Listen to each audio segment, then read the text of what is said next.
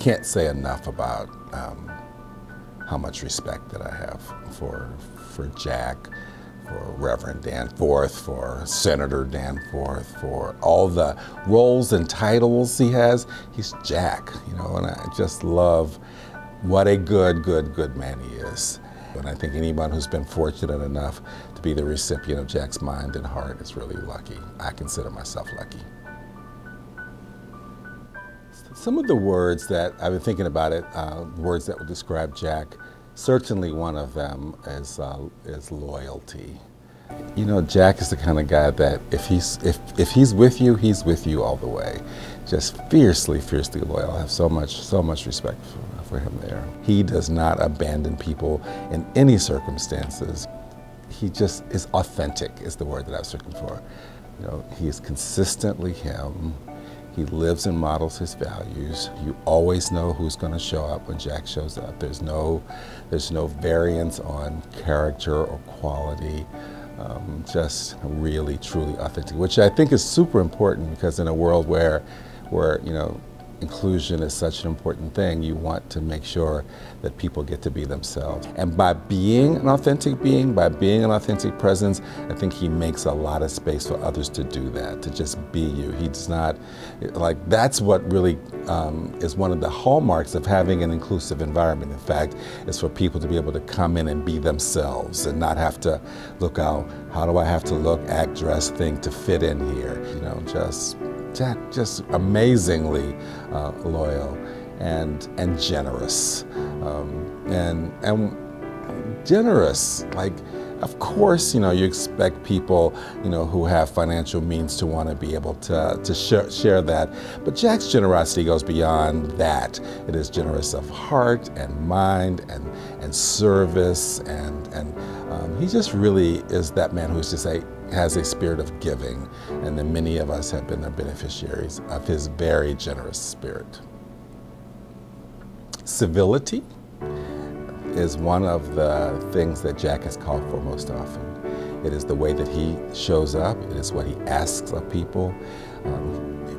Never have I heard Jack ask or think that it's right for us to all think alike. That's never a value that I think is a useful one. Like, we're not going for a single mindset, but we are going for a society in which we are able to listen to each other and to be able to give people space to show their differences and their ideas, and then to once you really hear each other, maybe you can find that place of common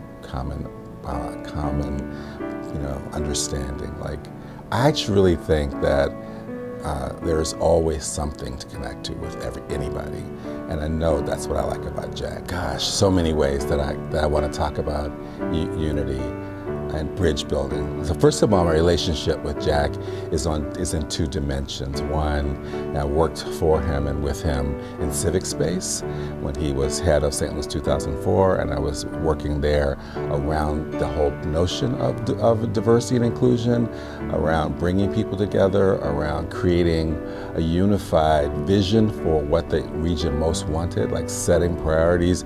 Like, one of the things I loved about his mind was you cast a very wide net, and you engage as many people as you can to get their thoughts and opinions. And then as a leader, you actually have to make some decisions based on, you know, what people ask for, what people said they want, and what you actually think you can manage, and what resources that you have. So the ability to synthesize large amounts of information from lots and lots of sources and a diverse group of minds is really one of the things that I really admire about him. The other space, however, that I really know Jack in is as a faith leader.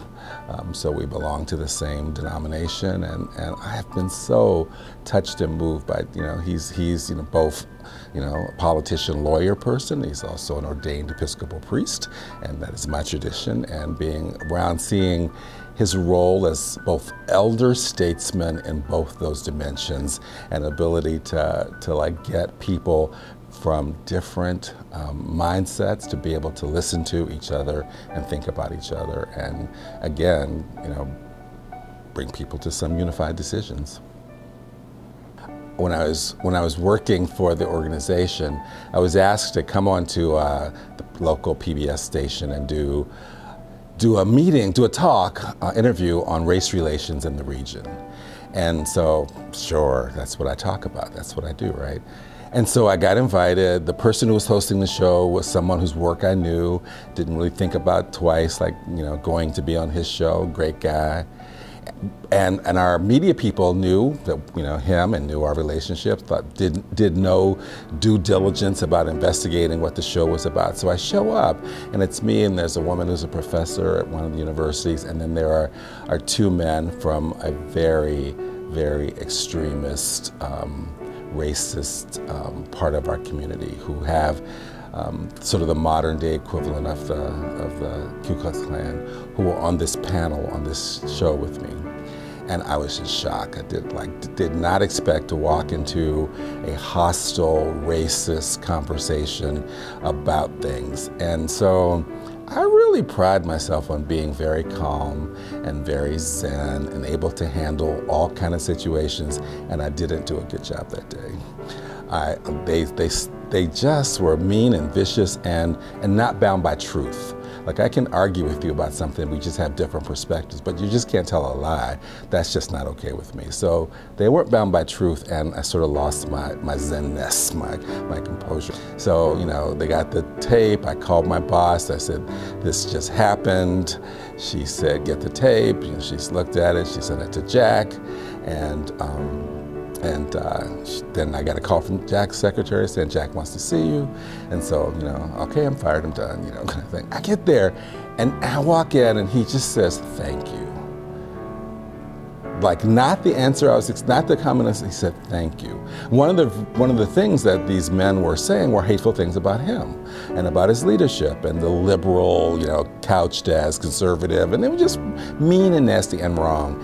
And, so he's my boss, not just my boss that I work for, but he's actually someone I respect. So my part of the process was like defending his name and his integrity. He was like, I can't believe you did that. I can't believe that I'm a, working class, black man defending an owning class white man on TV. It's just, I'm gonna pay for that, right?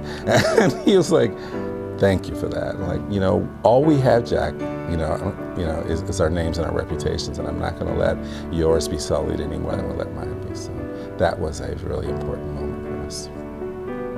You ever heard how Jack uses the word big? You're like, I want it big. That was one of the things I loved about working for him. You go into Jack's office with an idea, and he's saying, okay, but make it big. And so I think, thinking for unimaginably big things is a way to, reasonable, yeah, I can figure it out, that's too small. Like, that's one of the inspirational pieces I got from working for Jack. Like, never ever settle for small. Like, hold big thoughts and big ideas. Go for that. Being a person who cares about these things, and the Civil Rights Act being so not just meaningful then, but jeopardy now. Like the fact that it does require and does take someone to lend their reputation to make this moment happen. He cares about others, and he cares about causes, and he cares about the end result, but to celebrate Jack Danforth is not something that he would ask for. So I'm like delighted that he's doing it, and I really think it's really, like, I want to say I really want to say, Jack, thanks for doing it, as much as congratulations for getting it. You've earned it. Everybody knows how wonderful, what your lifetime of service is in so many fields, but I think just the fact that you're willing to sit back now and take it in and let people appreciate you and let people say to you, thank you, Jack Danforth, for being you and for all you've done